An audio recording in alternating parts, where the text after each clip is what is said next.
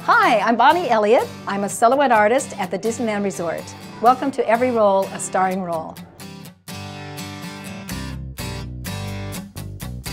I cut people's silhouettes or their profiles and make it look like them. I learned at Old Town Mall in Torrance. It was a shopping center near my home. I've been a silhouette artist at Disneyland for 39, almost 40 years.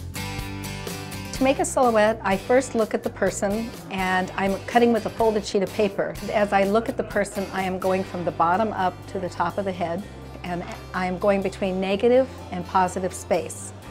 So if you were looking at this, you'd say that's negative space, looks like a downturned nose.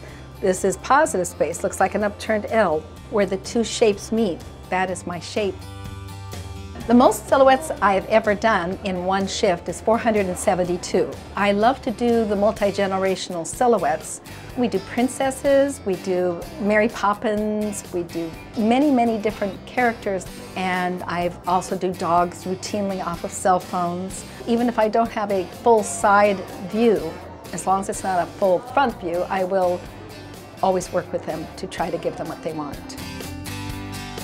My favorite part about my role is all the stories that people bring me. I say that I am an armchair traveler. Rather than me traveling to foreign lands, people come in with their stories. All the many touching moments, the interaction with the guests. One time I had a little boy in and he chatted with me in the chair, and then he went back outside. And a few minutes later he ran back urgently, "Come quick!" I leaped out of the chair. When I came outside, he had the most proud look on his face. He said, "It's snowing." And that made me feel very touched, and I thought it was so cute that he cared enough to share with me his moment of happiness. I have guests that come every year, and some of them will tell me it's their silhouette vacation. And I always say, you wouldn't have your silhouette vacation if it weren't for your Disney vacation.